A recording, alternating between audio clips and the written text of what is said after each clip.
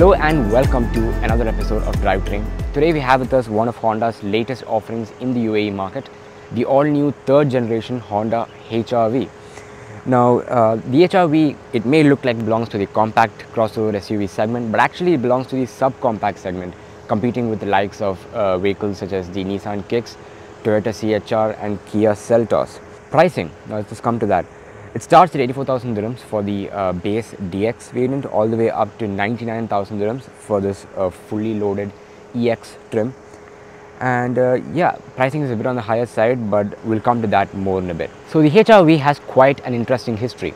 So in 1998, Honda launched the first generation of the HRV and they marketed it as the Joy Machine, and the car was aimed at a younger demographic because at the time Honda believed that all their customers were either elderly people or people who weren't youngsters. And so the HRV proved to be that fun and sporty model in their lineup. So it started life as a 3-door vehicle, and then the facelift got a 5-door version as well, and it looked pretty cool with those round headlights, so that was pretty good generation. Then in 2015, Honda brought out the second generation of the HRV based on the City and Jazz platform. With its coupe design and sloping roofline, it looked pretty nice, and that's also the first generation in which we got the hidden rear door handles as well.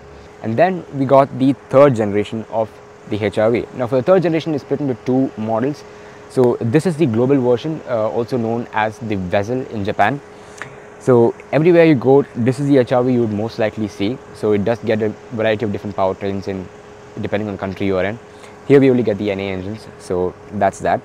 And you have another version for the North American markets based on the Civic platform. So I'll put a picture of it like right here on the screen. That's a completely different HRV, nothing to do with this HRV right here. It's a C segment SUV, whereas this is a subcompact segment, so completely different vehicles. And that's again a bit more modern, and it's an overall bigger vehicle compared to this HRV. So now let's talk about the engines. So here in the UAE, we only get one single engine, which is the 1.5 litre naturally aspirated 4-cylinder, producing 119 horsepower and 145 Newton meters of torque. The international markets do get turbo engines as well, and in European versions are hybrid by default, so you don't get any other powertrains there. Now this engine pushes power to the front wheels through a CVT transmission. Now Honda has given paddle shifters to simulate the gear shifts of a 7-speed gearbox for the CVT, so it's pretty okay. And CVT makes a lot of noise when you're trying to push the car, but if you're driving it normally like in city driving and regular driving without pushing it that much, it's pretty fine. So now let's talk exterior styling. So from the front, overall the car looks really good. This is Honda's latest design language, a very clean and minimalistic look. So in front we have our large pentagon mesh grille, which looks pretty nice, finished in gloss black, and the headlamps, full LED. So LED headlamps, LED DRLs and LED fog lamps, and they do have an auto high beam feature as well. So it's just from low beam to high beam when necessary. Now coming to the side profile. So where do we start? The wheels, of course. 17-inch alloy wheels, standard across all the variants, which is good. And we get a sharp belt line, a very clean belt line actually, joining the front headlamps to the rear tail lights. So that's an interesting design touch as well.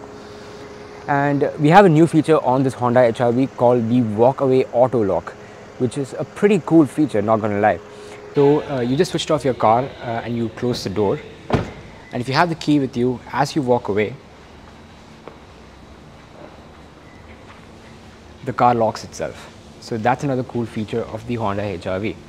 Another significant trait of the side profile is definitely the hidden door handles.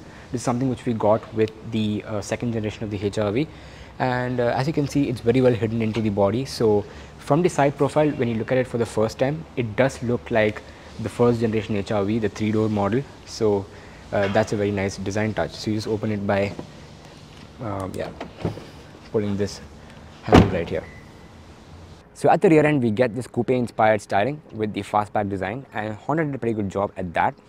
We get this single long LED light bar for the rear tail lights, and the attention to detail is just absolutely stunning. So now let's discover the boot space. So it doesn't get an electric tailgate, it's a manually opening tailgate, so you just open it like that. Now I didn't get an official figure from Honda regarding the boot space in liters, and I can't tell you the boot space of the European hybrid versions as they have the battery pack behind.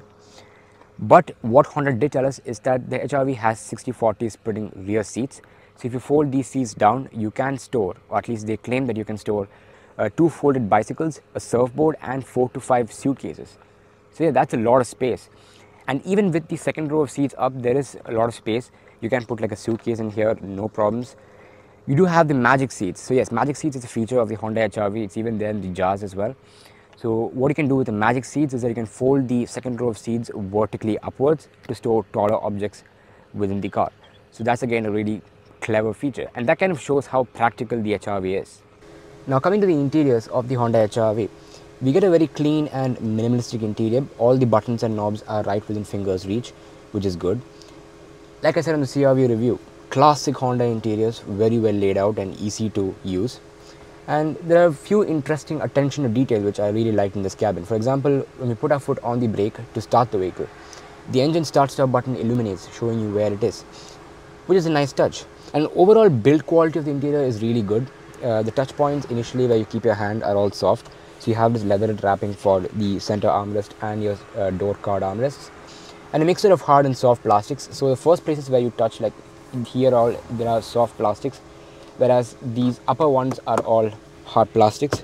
These lower side panels are also hard plastics. Here again we have some leather wrapping. So overall the interior quality is fine. So starting with the steering wheel, it is leather wrapped. You get paddle shifters behind. You get your cruise control and all your Honda sensing features here on the right side, and you have your volume up and down, buttons to pick and drop a call, all of them on the left side. And here in the center we do have our instrument cluster. So here in the UAE we don't get the full digital instrument cluster. Instead we get this two analog dials, very clean looking simplistic dials. And in the center we have a 4.2-inch multi-information display, which displays a lot of information like your fuel economy and your Honda safety support system. So your road departure mitigation, collision mitigation, braking system. You have your trip A, trip B, and all the usual stuff in that small screen. And coming to the center section right here, we have an 8-inch touchscreen infotainment screen. And to be honest, it does look a bit aftermarket with these plasticky buttons, which I'm not a huge fan of. It's okay, it has all the usual stuff like Apple CarPlay, Android Auto, Bluetooth connectivity, so that's fine. And it doesn't have any navigation, not like you're going to use it anyways, because you have Google Maps from CarPlay instead. Then as we come below, we have our AC controls. Now this is a thing which a lot of people hated on the old HRV, because they were touch controls. If you remember, the City and the Jazz had these touch panels for the AC controls, and instead now you have these very clean dials, and they have a very nice click to them when you operate it. And another interesting detail is that the temperature knob. So when you increase the temperature, the dial ring turns red, and when you decrease the temperature, the dial ring turns blue. So that's another interesting detail. And also another thing about the air conditioning controls is that you have now 3 different AC airflow modes. So beside each vent on both the driver and passenger side, you do have the small dial. And coming below, we have 2 USB-A ports, one for connectivity and one for charging.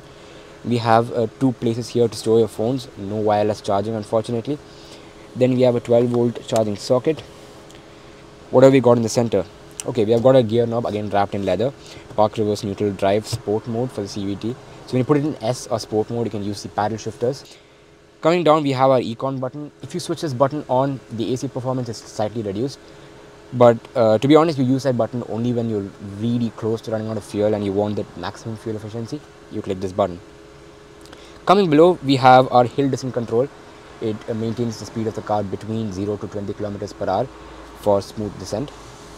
Electronic parking brake, again a thing which a lot of manufacturers market as a safety feature, is now standard in many cars, and it is standard on this HRV too. Right behind that, you have brake hold. You're stopped at a traffic light and you take your leg off the foot brake, the car won't roll back, because if brake hold is engaged, it engages the EPB or the electronic parking brake to prevent the car from rolling backwards. And when you put your foot on the accelerator to get going, it allows that as well. So yeah, it's a way of engaging the EPB at traffic lights without actually pressing and disengaging it. To the side, we have 2 cup holders with these nice spring triggers, so it holds your drinks safely. Now coming to the seats. So seats, they do not have electronic adjustment, they are manual seats. You can push them forward and backward and recline them. There's no lumbar adjustment as well. And yeah, that's pretty much it for the seats. They do feel quite comfortable. The bolsters are really good. It holds you pretty well in the seat. And on the practicality side, you have a glove box. The one thing I don't like about the glove box is that the lock for the glove box is located at a very strange place. So for example, you keep some papers quickly and you're trying to close it. It doesn't sometimes allow you to close it properly. For now it closed properly, but like sometimes when you keep papers in not properly, it doesn't allow you to lock the glove box when you push everything inside and then lock it. Very small niggle, but it's fine. Here in the center we have a center armrest box, and it's pretty small. You can keep some small coins and stuff in there. And yeah, coming to the top, we have Honda's low emissivity sunroof. So what they say is that it cuts off the infrared radiation and thus giving a cooler cabin.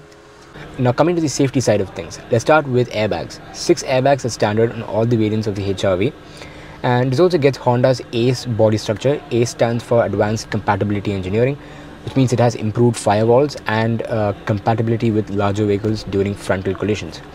We do get a couple of driver assistance features as well. So collision mitigation braking system, or CMBS, lane keeping assist system, or LKAS. Then we do have road departure mitigation system. So what that does is that if you leave your lane, it alerts you. Lane keep is basically, it keeps the steering center between the two lanes. Adaptive cruise control with low speed follow. So this is again one thing which is exclusive to this segment. I don't think the Nissan Kicks have it. So in Nissan we have Pro Pilots. Similarly here, as part of Honda Sensing, we have the adaptive cruise control with low speed follow. So this combined with LKAS is basically a self-driving system.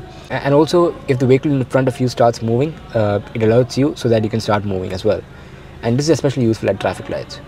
Right now I'm sitting in the back seats of the Honda HRV, and it is quite impressive, the back seats in the HRV. So legroom is quite great. I have enough wiggle space under my feet, and the under-thigh support is also quite impressive. It's not the greatest, like taller passengers might need a bit more under-thigh support, but it's fine.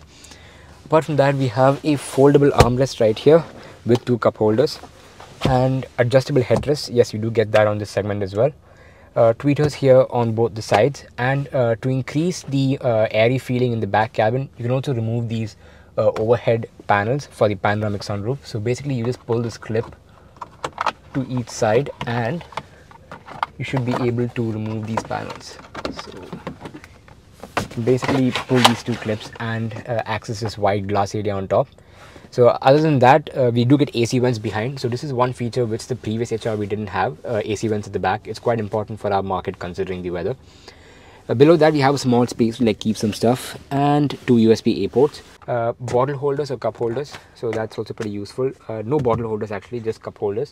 And you have a place here to keep some coins and stuff. So another new cool feature on the HRV are these touch sensitive LED lights. So these are actually capacitive touch lights, so you just tap on them to switch them on and off, and it's a pretty useful feature and quite intuitive to use.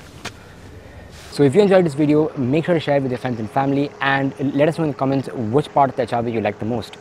Again, if you have any specific cars that you'd like us to review, put them down in the comments below and we will try to review them. Again, subscribe if you haven't yet. And once again, stay safe, have a great day, and goodbye.